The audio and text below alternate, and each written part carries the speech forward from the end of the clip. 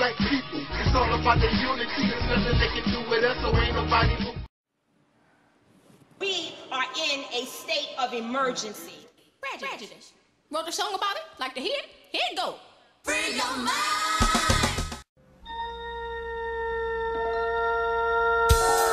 To boldly go where no man has gone before.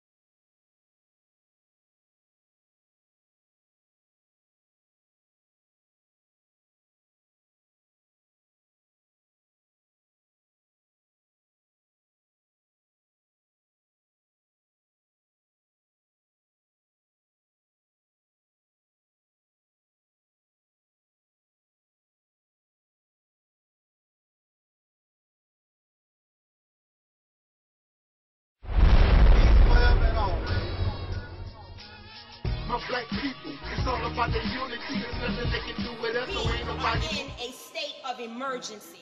Prejudice. Wrote a song about it? Like to hear it? Here it go. Free your mind.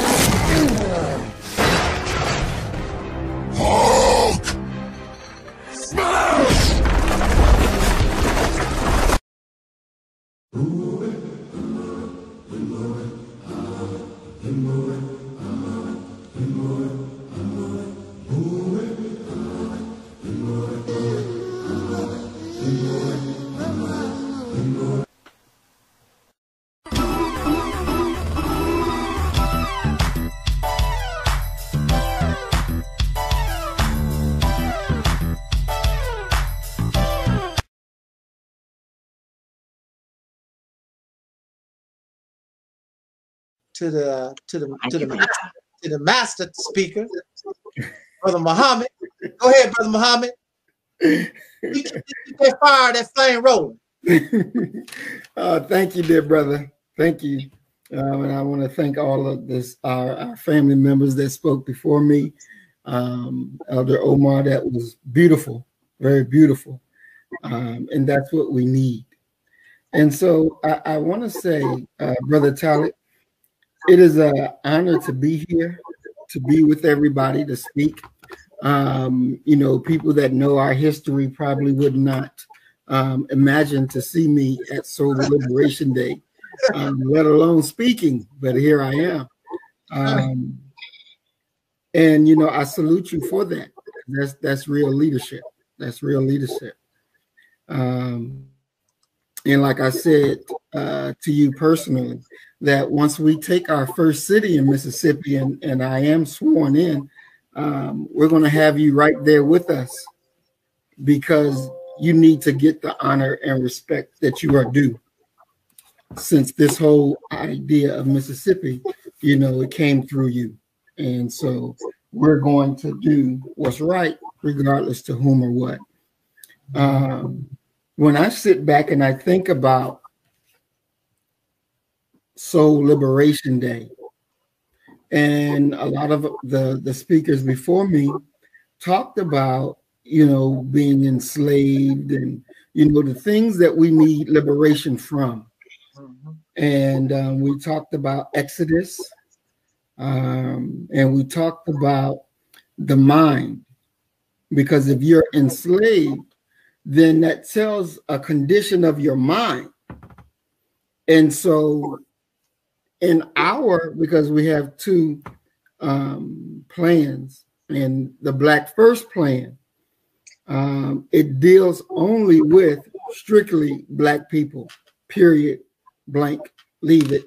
And then even out of that, you can't be homosexual, right? So in our thing, we're selected. And in your plan, you're not selective, and there's nothing really wrong with that. Now, a lot of people will say, Muhammad, did you just say ain't nothing wrong with that? But you got to listen, because from the position that Brother Taalik is coming, he's looking at the humanity, and he's looking and seeing the condition of humanity and what should be done. And so one day, as somebody asked me a question, does Black First go along with Islam? And I said, no, it doesn't, because we are strictly us. Islam deals with all of that. So when we think about Liberation Day and Exodus, Mississippi, so you're leaving a big area to go to a little area. Why? Because there's something that's going on in the big area that is against life itself. And if it wasn't against life itself, there would no need to be an Exodus. Now, when we stop and we think of some of the things that they have done, we understand that there's this big eviction crisis that's going on and going to continue to go on. And $600 is not going to solve the plan. No. But the people are suffering. And they're suffering because the people that they voted to send them somewhere to do a job on behalf of themselves are not serving the people. So if you're not serving the people, what interests are you really serving? And so the people have to wake up to the reality that the people you voted for have robbed you. And they're robbing you of your life. They're robbing you of your freedom. They're robbing you of your humanity. You got to understand this.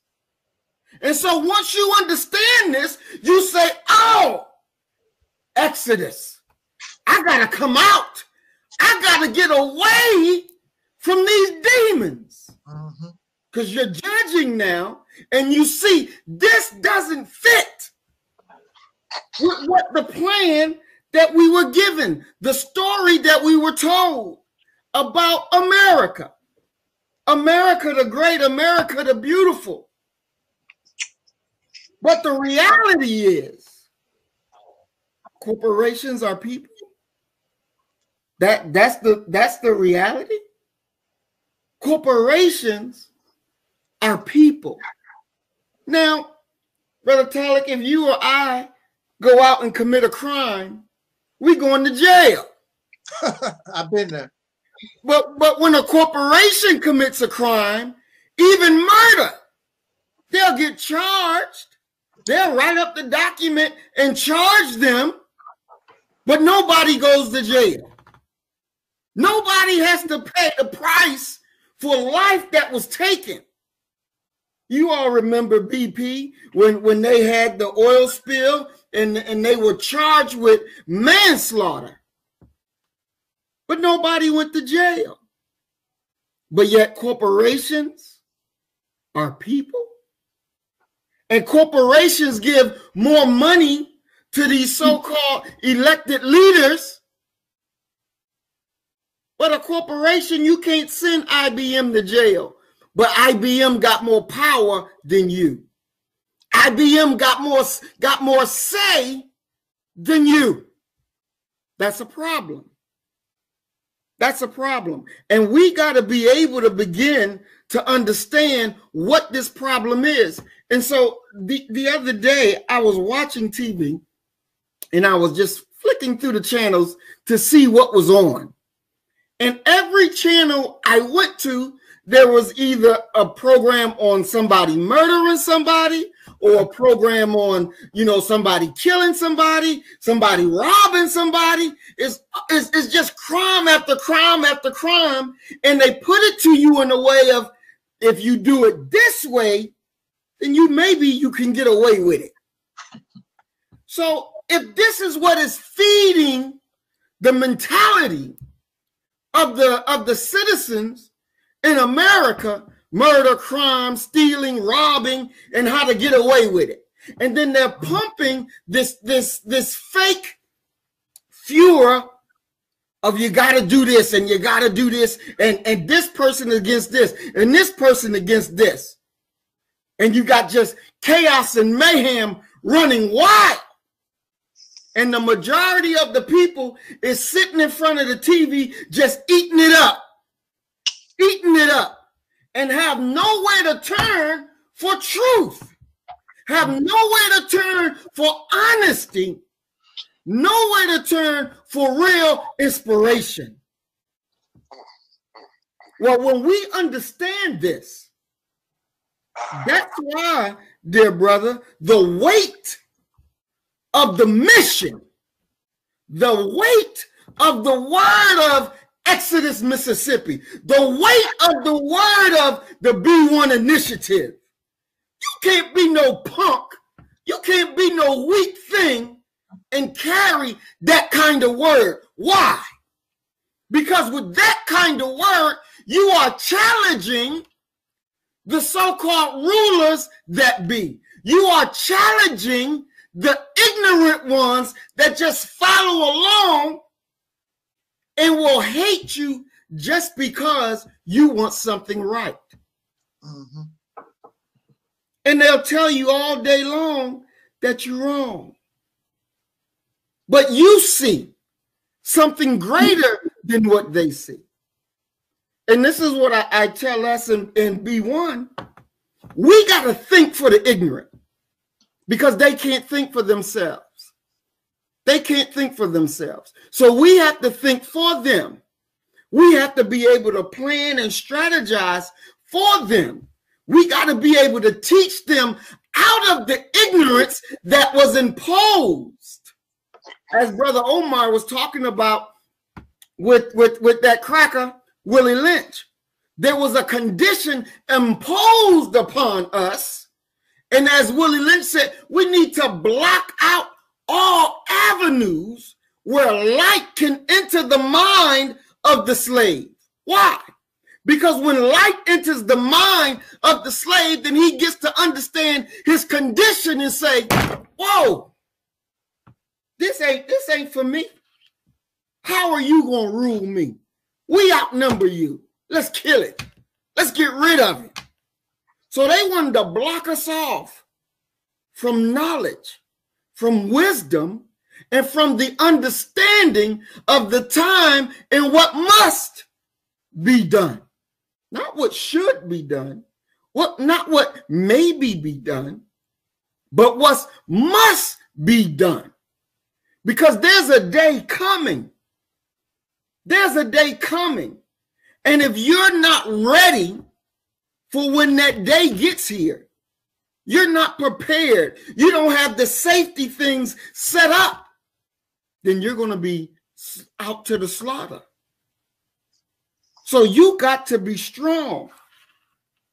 Now, there's a saying that says, your behavior or your appetite will be a reflection of your freedom. It will be a reflection of your freedom. What is the behavior of not just black people, but what is the behavior of the American populace? Is it a behavior that really reflects freedom? No, it's not a behavior that really reflects freedom when you have children going to school and graduating and can't even read their high school diploma. Wow. That's not freedom. That's a slave that you done made that can only work minimum wage jobs at best.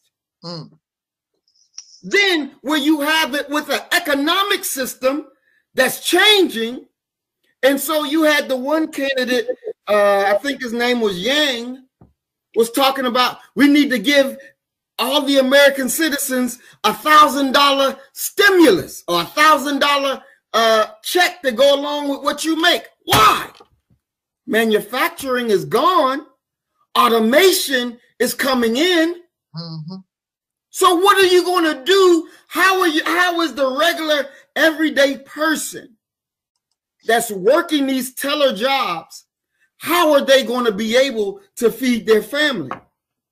When it deals with the companies can say, well, hell, I can put a machine there and lose 3 people off my payroll. I ain't got to worry about their health care. I ain't got to worry about no raises. I ain't got to worry about nothing but making sure my machine is up to date. Who's going to take care of them?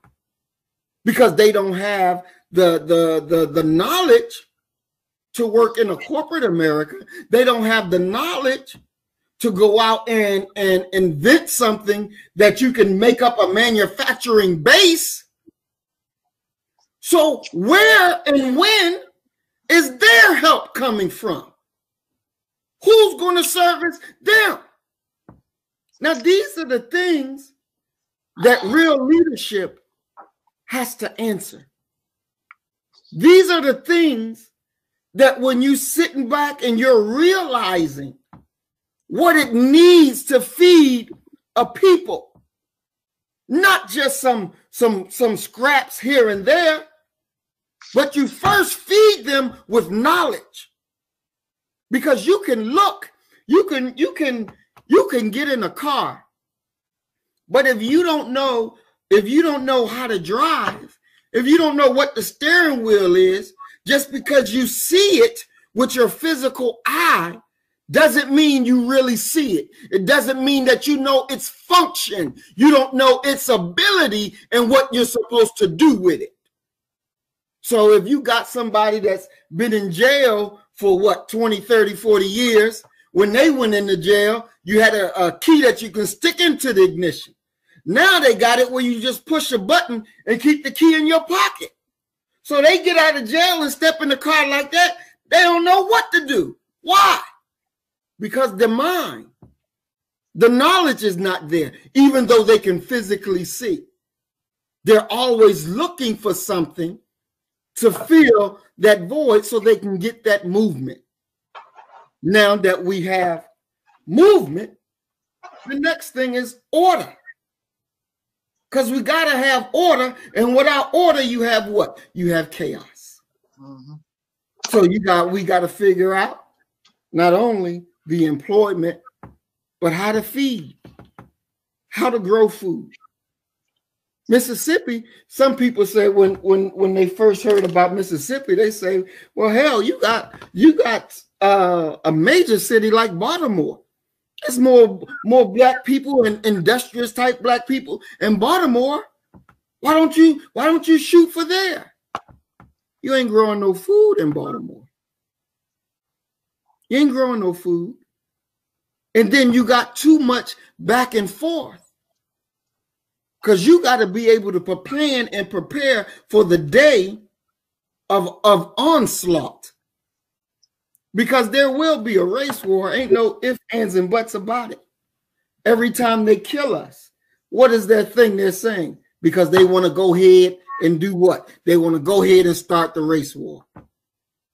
How you going to fight a race war and you ain't got no hospitals? Where you going to go? Go right back to the enemy's hospital? And you think this is the way we're going to win? We got to mature now and understand that we are on deck.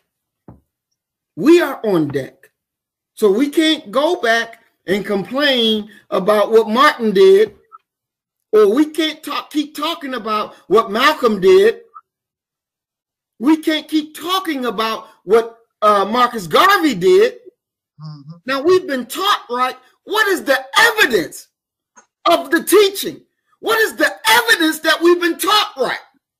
The evidence is that we take that knowledge and put it to use, put it to an exchange, and produce a product. And without a product, you can't say that you've really been educated. Without a product, you can't say that you really got a master plan. Not without a product. So we got to do what we got to do. We got to take Mississippi. We got to take Mississippi. It ain't a joke. It ain't a pastime. This is real life. I listened to our sister Noble as she was opening up and she was expressing the reality that she sees. Now, I don't see the reality like that. But I can tell you, Sister Noble, that we work every day to construct a reality based on freedom, justice, and equality for our people so that they can understand the time and what must be done and break away from that slave-making religion. Because that is one of the most damnablest things, that the enemy give you their religion, give you them to worship them as God. And you sitting around, walking around talking about, well, I'm going to get mine in the by and by. Ain't no goddamn by and by. You're going to get it right here or you ain't going to never have it. Mm-hmm. That's the way it got to be. You got to have the actual facts. And anything less is just not going to work today. No more smoke and mirrors. No more playing nice. This is wartime. And we got to do what's necessary. And if we don't do it, then what? Then what you were saying is untruthful. Now, we all know, and I'm going to rush this up, but we all know the Nation of Islam teaches that God came in the person of Master Farad Muhammad, July 4th, 1930. Now, this is over 80 years ago. We're over 80 years. What is the movement of our people? Or better yet, what is the movement of the Nation of Islam? All right? We got to be critical. I'm not jamming nobody, but we got to analyze where we are. Because if we say God came in the person of this man in 1930, and we in 2020, and we still bagging the same cracker, we're still dealing with the same situation, then we gotta ask ourselves, did he come, and have we done by the information that he gave, did we do right? We got to be able to ask these questions. And in truth, we did not do right. Because Operation Exodus or B1 Mississippi should have already been done. Yes, that's right. It should have already been done. But it hasn't. Why? What has stopped you from the movement? Because you have gotten comfortable. The lessons say Master Farad Muhammad saw himself pushing the Fords and the DuPonts and the Rockefellers in a lake of fire. And the believer will sit back and say, well, I'm going to wait to see Master Farad Muhammad do the pushing. And I can cheer him on doing the pushing. And you still suffering. See, you misunderstand the teaching. The teaching is not for you to wait for somebody else to come and do it. The teaching is for you to get out there and do it. Right. And by you doing it, then you see Master Farad Muhammad doing it.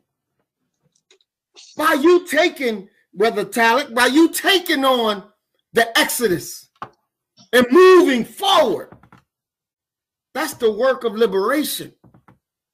That's the work of killing the nigger. That's the work of making them free. That's the living embodiment of the teachings of Master Farad Muhammad if God came in his person. And I believe he did.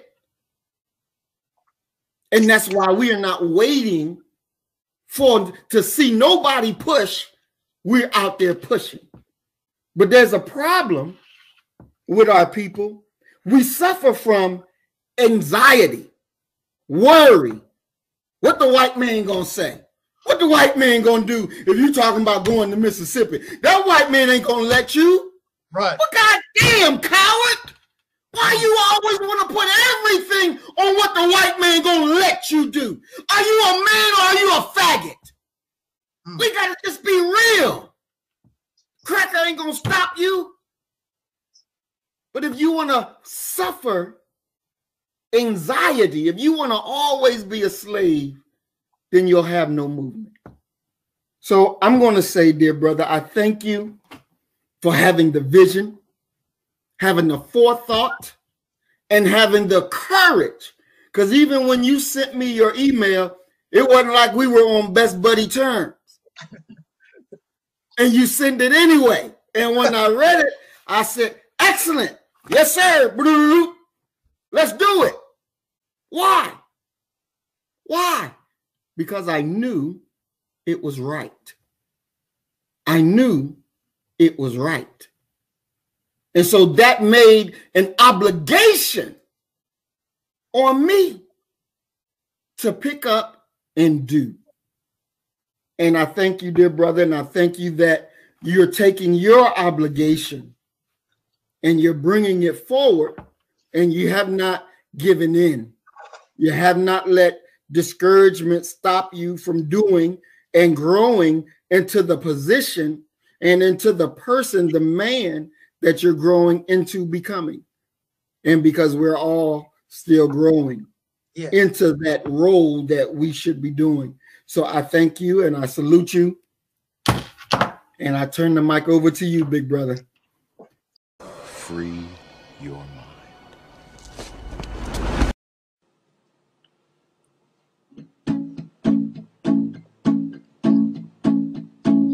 A poor black person meets a white person and suddenly their life is better. A poor black person meets a white person and now they can get their shit together. White people to the rescue. What would we do without you? You make all our dreams come true.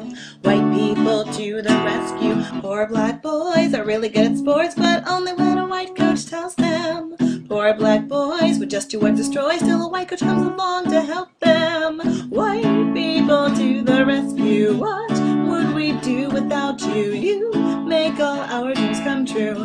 White people to the rescue. Whether we want to dance or sing or simply just survive, we only need some white people and we will truly thrive. Poor black lasses would fail all their classes till a white teacher stops to teach them. Poor black lasses would shake and pump their asses till a white teacher tries to reach them. Poor black orphans would live off their endorphins.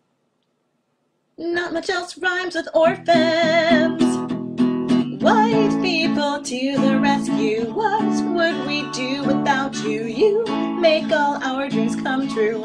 White people to the rescue. White people to the rescue. What would we do without you? White people to the rescue. What would we do without you?